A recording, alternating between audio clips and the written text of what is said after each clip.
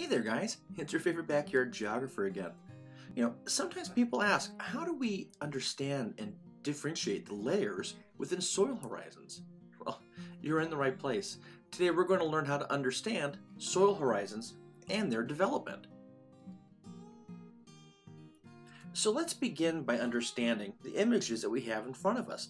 The first set of images on the left-hand side just represents soil horizons and their development through time. Note that at the beginning, the first column, it's very simplified, and as we move farther to the right, we see newer layers have been developed, root patterns by vegetation, and things along those sorts. The image on the far right represents a traditional soil horizon set, including everything. Now what's important to know is that not all soil, so when you dig down in your yard, you're not going to necessarily have all of these at a specific depth or even have them all in place. It really depends on the environment in which the soil develops in. So as an example that I use in my classes a lot are deserts.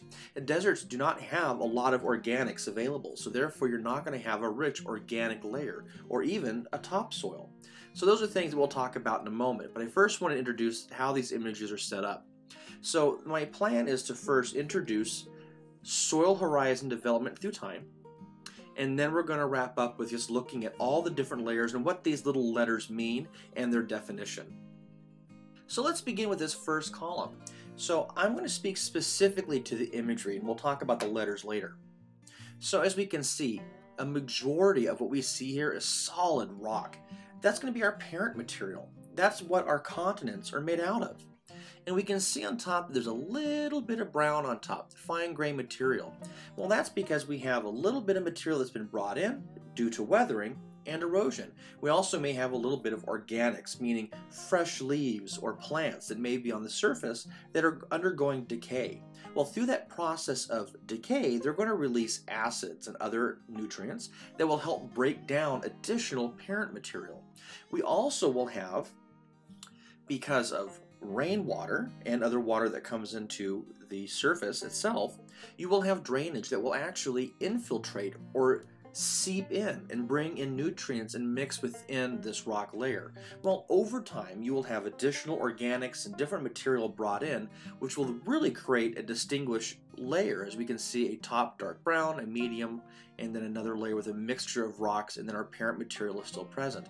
So we're not really losing our parent material, we're really adding on.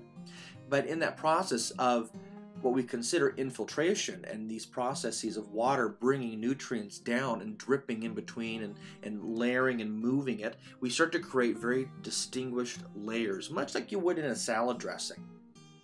So as time progresses, more and more material will be deposited due to erosion and weathering of nearby material. We can also see at this point we've got some interesting root systems that have come down and grown. In doing so, they're going to be, in this plant material, this diagram is representing roots that have to go down very deep in order to get to either water or the nutrients needed to allow that plant to survive. We can also see down here in this, our last diagram, we have some roots that have gone very deep, but the plant no longer exists. We have some fresh vegetation on top that's really, integrating in that cycle. But the key is, when looking at soil horizons, is that I know that this is a cartoon type image where it's very distinct, the differences. But the reality is, it really can be that distinct when looking. So I want to speak about this last image first. So here we can see there's solid rock material, and then we have a mixture of rock material and other material that was brought in. It could have been brought in by flash floods, it could have been brought in by wind, any form of erosional and transportation agent. Well, and then you would have had a mixture of organics, and then over time more material would have been deposited on top of that. And then through leaching and through that infiltration and transferring of material and nutrients, you start to create these different layers.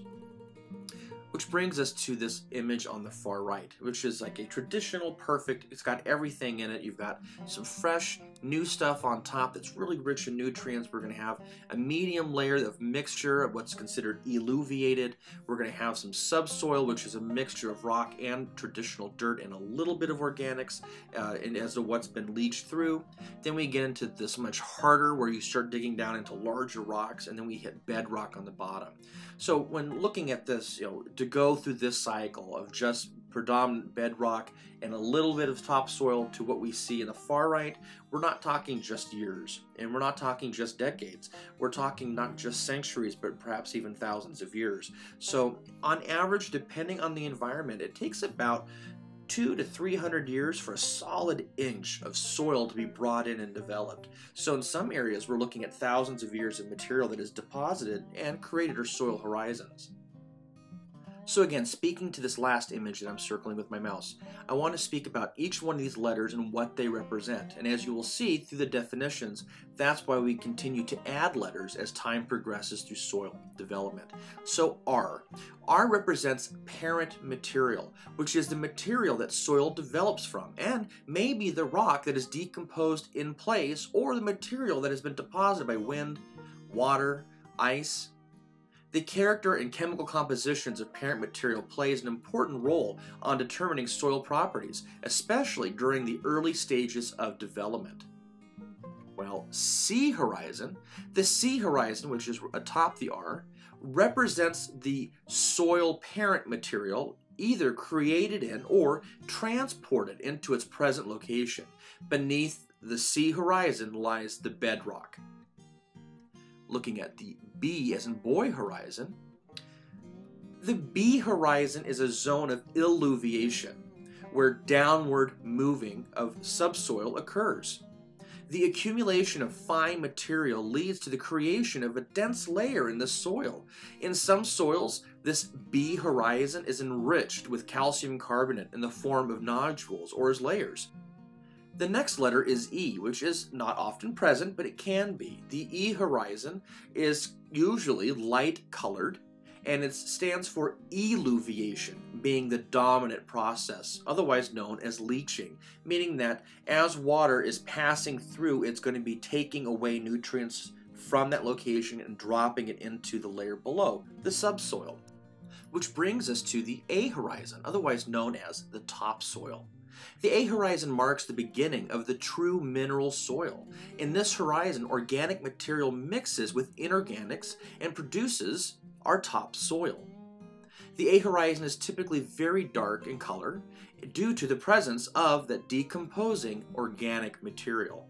And often, because of how rich that layer will be, eluviation will occur of those inorganic and organic substances, which will be leached through into the subsoil, which is why the E horizon is often present. Which gives us, lastly, the O horizon. The O stands for organic. It is primarily composed of rich organic material. Fresh litter is found at the surface, while at depth all signs of vegetation structure has been destroyed by decomposition. The decomposition of that organic material, known as humus, enriches the soil with nutrients that begin soil structure. Alright, so let's put it together real quick. Again, we always have our parent material first. As we can observe here, we have a little bit of a C horizon because of the parent material being weathered and breaking apart because of your O horizon adding additional acids and nutrients that help break it apart. Then over time you will develop a topsoil and sometimes even a subsoil. It just depends on how much material is being brought in, how much erosion is occurring, how much water is being brought in, and what type of eluviation is able to occur. As time progresses, certain layers will become a lot thicker depending on how much material is being brought in, until you end up with our traditional soil horizon on the right-hand side. Again, these are traditional ideas. That doesn't necessarily mean your location may have all of these areas. As an example, living in Santa Clarita, we have a dominant clay horizon that certainly offsets a lot of how our soils work out here. Or maybe you live, closer to the ocean or the beach, or even in the deserts where you have a lot more sand on top. So again, you won't have a traditional soil horizon as it were, but we still see that this is the, general development of soil horizons. Again, I hope this was helpful. Don't forget to like the video and subscribe, and we'll talk soon.